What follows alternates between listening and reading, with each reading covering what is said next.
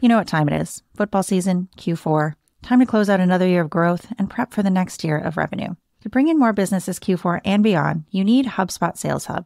With a smart prospecting workspace, deal management suite, and AI-powered apps, you can take total control of your operation to generate more leads and land more sales. And when you pair a Sales Hub with other hubs in HubSpot Smart CRM, your team will be on the same page across the entire customer journey. Leads won't slip through the cracks, and data is connected across marketing, sales, and operations, so you can better measure your impact on the bottom line. Stop sticking to the same old strategies and start closing more deals, because the best time to score is Q4. Make the switch to HubSpot Sales Hub at HubSpot.com/sales.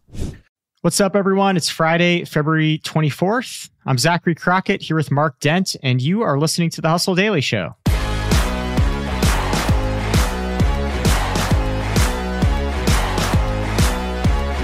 Today, we're talking about eBay.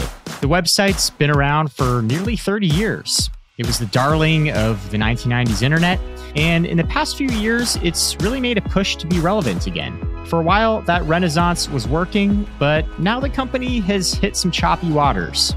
Mark's going to fill us in on what's going on. But before that, let's take a look at what else is going on in the world of business and tech. NPR is going to cut 10% of its workforce amid a slump in ad revenue. CEO John Lansing said that NPR was already bracing for a $20 million revenue fall off in 2023, but now that figure is expected to be closer to $30 million. The staff cuts, he said, were a last resort. The UK is experiencing a fruit and vegetable shortage due to weather and transportation issues.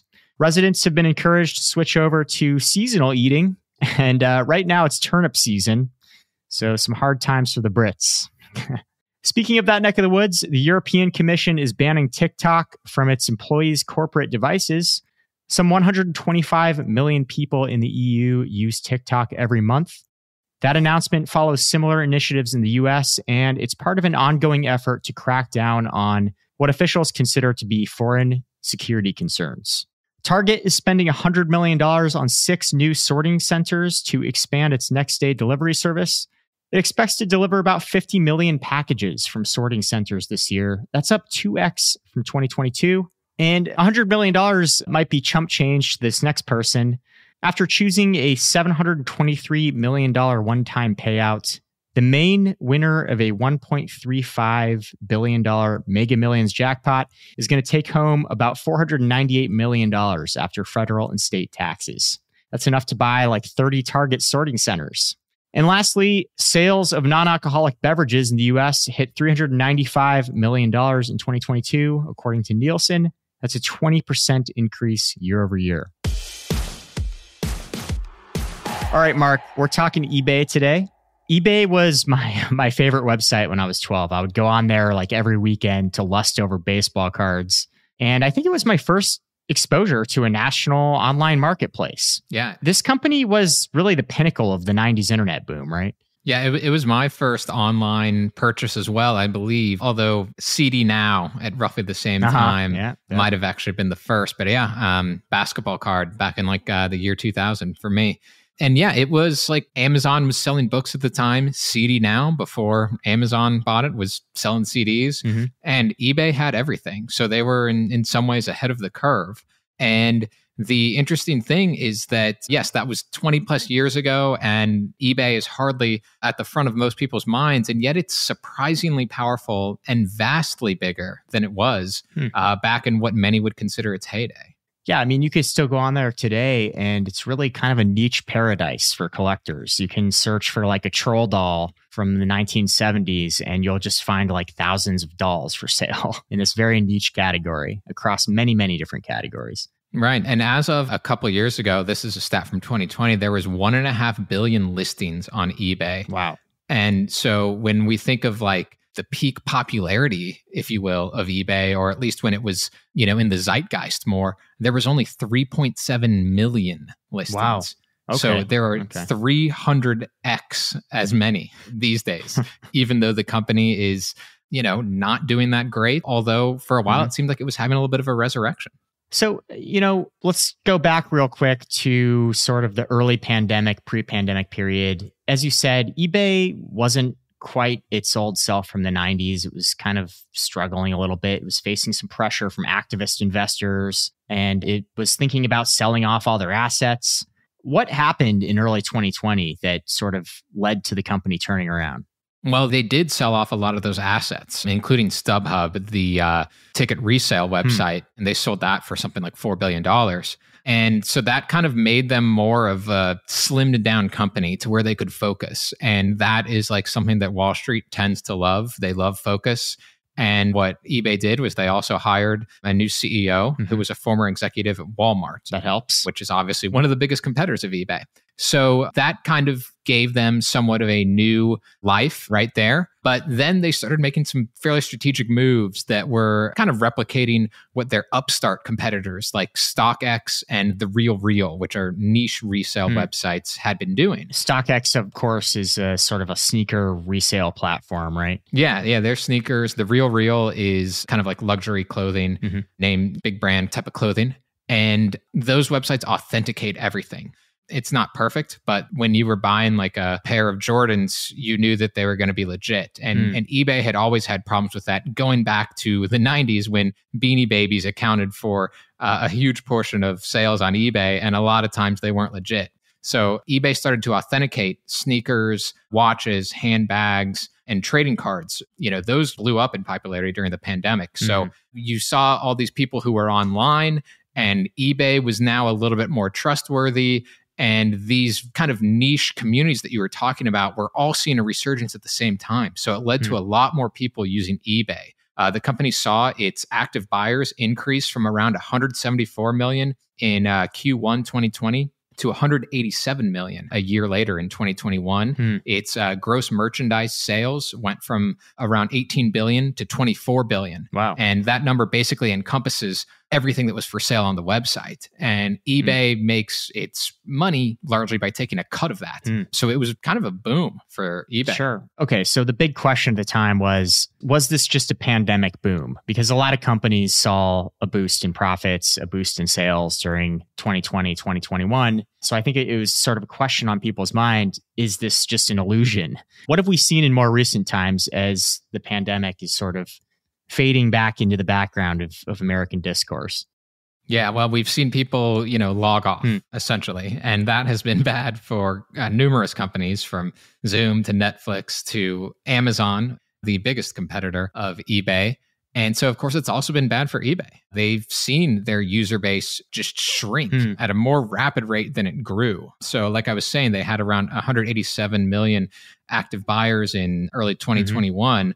Well, that number started to fall pretty much immediately in the second quarter of 2021, like when people started to get vaccines and venture back out into the world. And now that number was down to 134 million. Oh, yikes. Okay. Yeah, at the end of last year. So that's quite the tumble. Its stock rose up to around 81 in 2021. Now that stock has fallen to 45. Wow. Okay. They had to lay off 500 people recently. It's just been really bad. And, Amazon has had layoffs as well. So it's not unusual for a company in this space. But I think that eBay is suffering worse and has kind of predicted that things are going to be worse for them, in large part just because they're not Amazon, they're not Walmart or Target. Those companies are still at the front of people's minds, and eBay just isn't, for whatever reason, even though they still do a lot of sales. It's kind of weird, I think. Yeah. Are they banking on a new generation of consumers? Because obviously the 90s are back in fashion with Gen Z now. Yeah. eBay is sort of this 90s relic of tech. And in a weird way, it's sort of come back into the spotlight. I wonder if a part of eBay's new strategy here is to sort of go after this younger demographic. I think that's part of it, because they have been using, influencers on TikTok, like everybody does, to try and communicate with a younger audience. And I think at least the story that they're trying to show, and, they just released these pretty negative results that we've been discussing just earlier this week.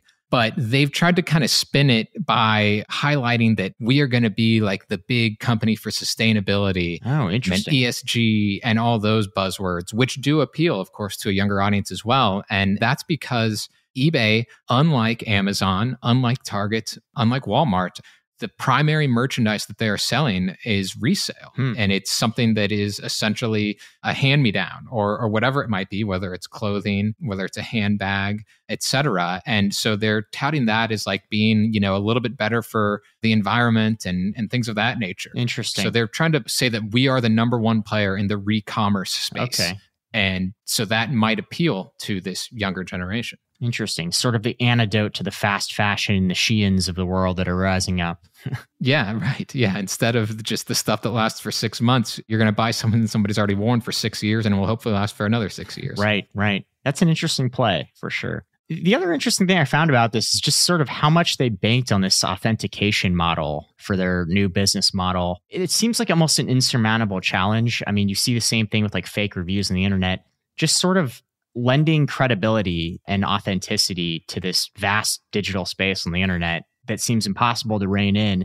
I was digging into sneaker culture a little bit this week and just saw a lot of sort of sneakerhead people in the shoe community complaining about eBay's authentication model. And I guess there were these videos that had come out showing employees in the factories sort of validating some of this stuff. And they spend like literally like 20 seconds looking at the box or the shoe and making a decision if it's legitimate or not. And just, they sort of have to, right? Because the sheer volume of stuff that's passing through their hands, they can't put it under a magnifying glass each time and give it, 30 minutes of examination on each item.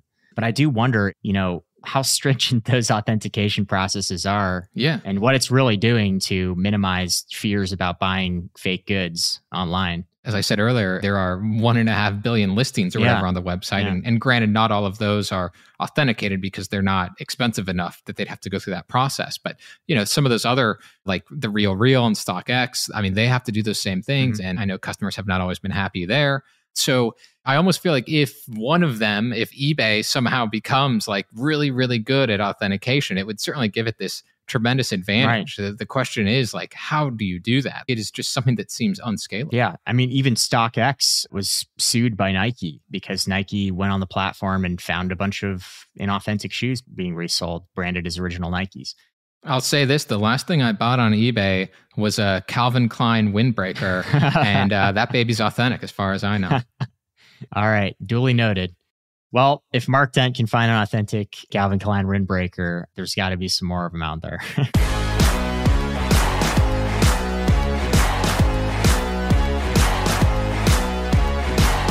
All right, folks, that's going to do it for us today. Thanks for tuning into the Hustle Daily Show. We're a proud part of the HubSpot podcast network. Our editor today is Robert Hartwig, and our executive producer is Darren Clarke.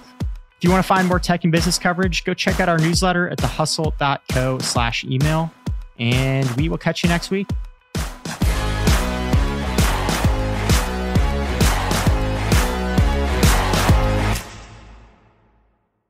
Hey, I want to tell you about another podcast brought to you by the HubSpot Podcast Network, the audio destination for business professionals. This one is called My First Million, hosted by Sam Parr and Sean Puri.